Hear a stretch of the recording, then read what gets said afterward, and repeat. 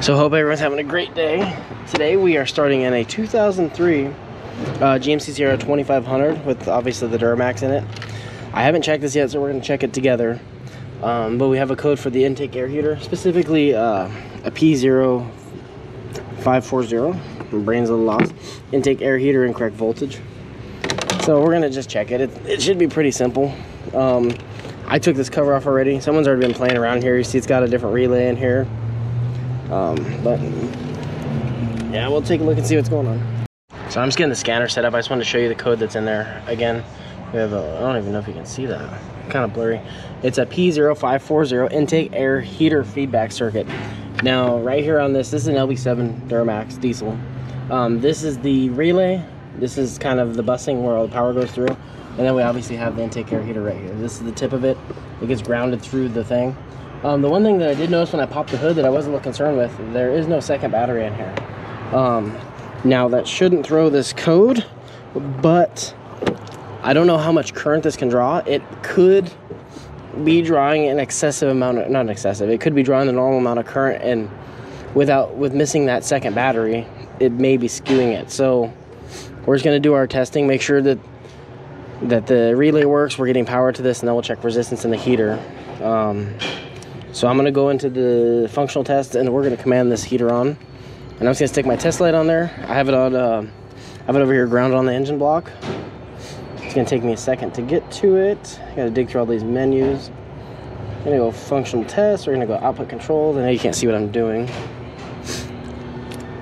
because I'm in the sun. So we have, get there, intake air heater. We're gonna go ahead and turn it on and this should light up. On, off. And you can see, you got to click, you got it on, and then off.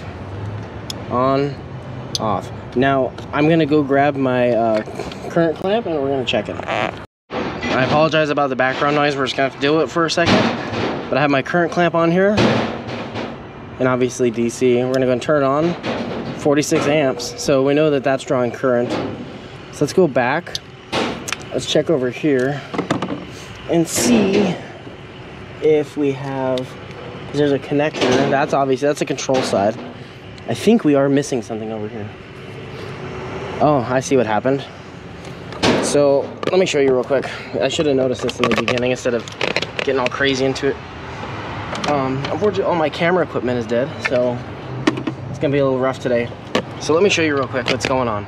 So as you can see right here, we have, this is gonna be power from the battery, and it's on one side of the relay, which is okay. These are not connected underneath, they're just junctions up here because they're high amp current, so they have to have a good connection.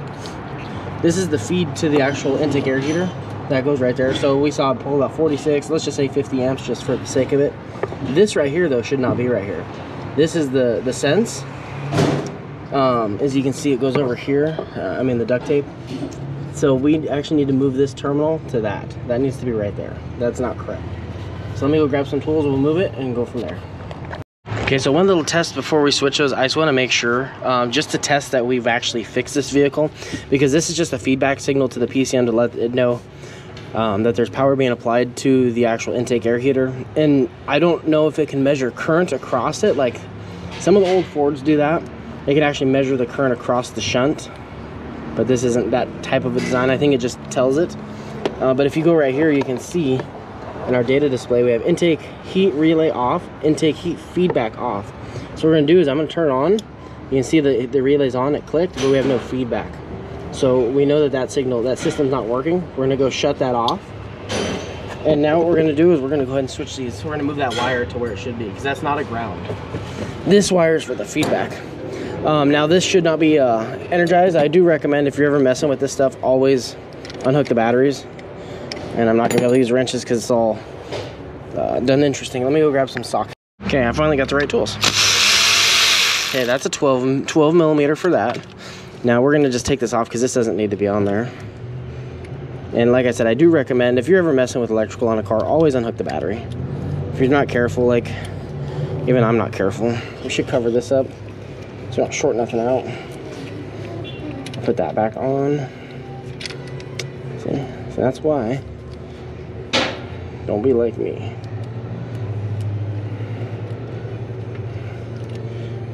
Usually I always choose the most difficult route for some weird reason. Okay, alright.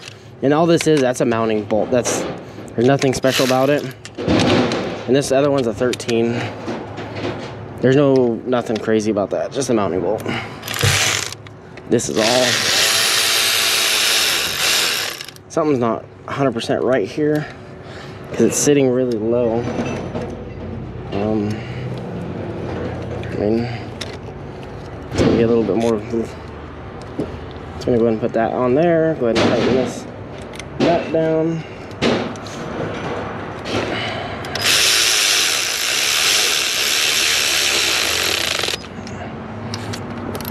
I don't know how I feel about that. It's tight, so it's all the way through.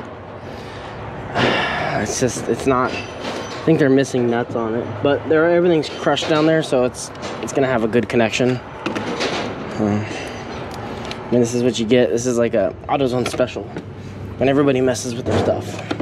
Okay, so now we're gonna go back. Oh, how do I turn it? Okay, yeah, the camera's down. So now I still have it on. Everything's hot. We're gonna go turn on the intake air heater on. Still no feedback. Why are we not getting feedback? Intake air heater feedback. You know what? The reason why we might not be seeing that is because the code is in there. So I probably should have cleared it before, but let's clear the code and see if I have feedback. Because that's directly what the truck threw a code for. Because that terminal is not in the correct spot. So we clear the codes, make sure there's no codes in it still. GMs are really, really weird. They won't do certain things. It'll kind of disable the data PID if there's a code for it. You know, like the EGR system on these LV7s, they'll do the same thing. If there's a code in there, it won't let you do anything to it. You have to clear the code to go back and do some testing and get the correct values. It's really, really weird, but that's something you have to understand messing with these trucks. But we have going to intake air. Okay, let's go find feedback again. Glow plug type. Don't care about glow plugs because we don't have the typical. No, still off. Intake air heater voltage though. It's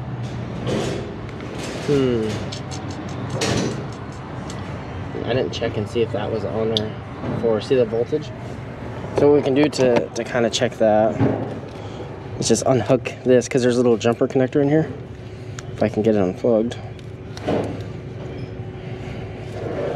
I don't want to break it.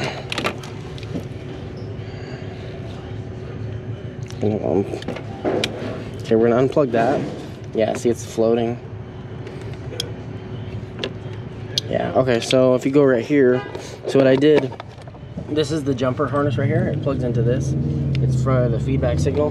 See, we have a floating 4.6 volts. The intake air heater relay is off. I'm gonna go ahead and turn it on and see it doesn't change.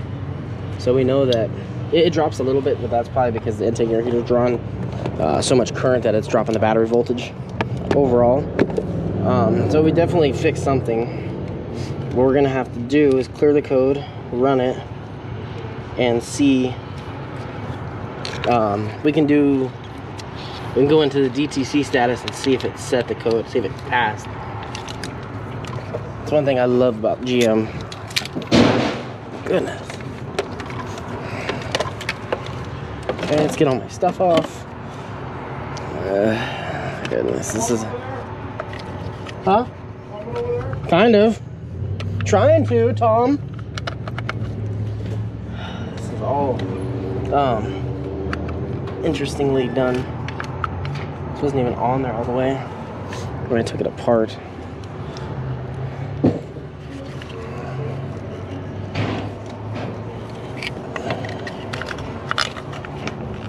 It's not gonna be perfect. This is a mess. So we'll leave that. Let's just make sure we're good. Okay, so now we're back in the truck. What I'm gonna do, we're gonna clear the codes. I'll let it run for a little bit. And then we'll go in data. We'll actually go in data and see if you can see the air heater come on. I should check for codes. Just make sure nothing came back. Nothing. So we'll go into data display and see if we can, if the truck energizes it, because I'm not sure when it turns it on. I don't know if it's in data 1, data 2, data 3. Okay, dokie. Should be this data set right here. So then what I like to do, nice thing about this, we can go in graph mode. We'll do 4 graphs. So I have intake air heater relay, intake air heat feedback. Everyone's fired up. Battery sounds, it's kind of hard to crank. It's only got 1 battery in it.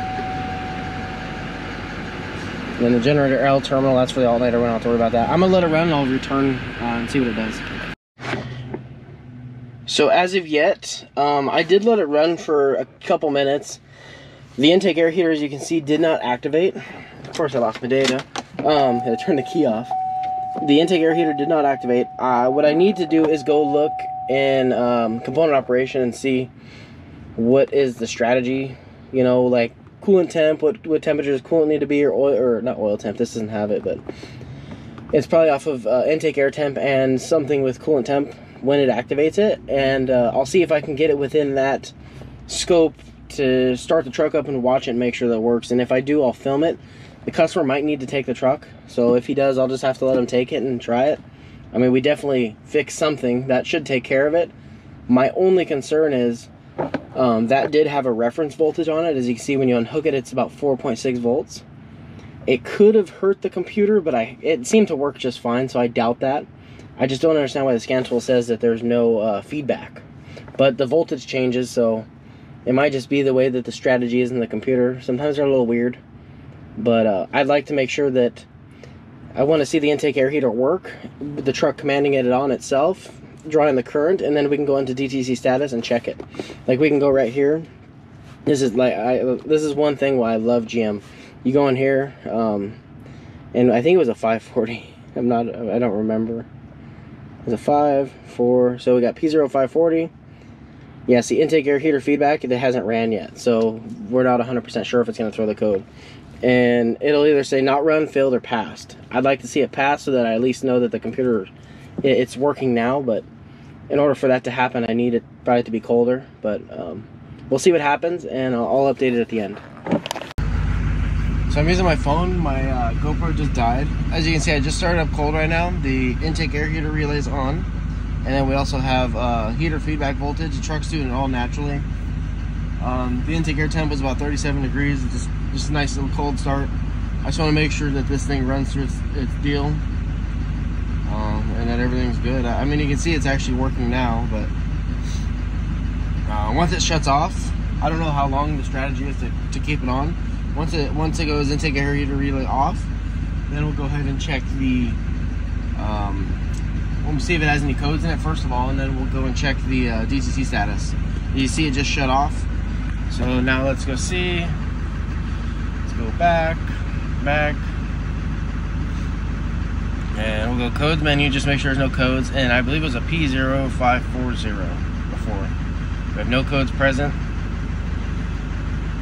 I can't believe this truck actually started with 1 battery. I mean, it's not that cold out here, but it's pretty good. It's got to be a good little battery that's got in there. I mean, that's why they put 2 batteries in there for a reason. So I'm gonna have to, I can't look through my phone because I can't really see it. For 540, we got passed, so we're good to go. That's all taken care of. At least we know that that's not gonna be a problem now. So yeah, just always pay attention when you're taking stuff apart. Make sure you put it back in the same place. I mean, that wire being on the ground eyelet just doesn't make any sense, because it's supposed to measure either the current or the voltage that's being fed to the heater. So, you know, I hate to say it's kind of common sense, but not really, because you have to understand how the system works. But just always pay attention, and hopefully they found this interesting, and don't forget to like and subscribe, and have a good day. Thanks. Bye.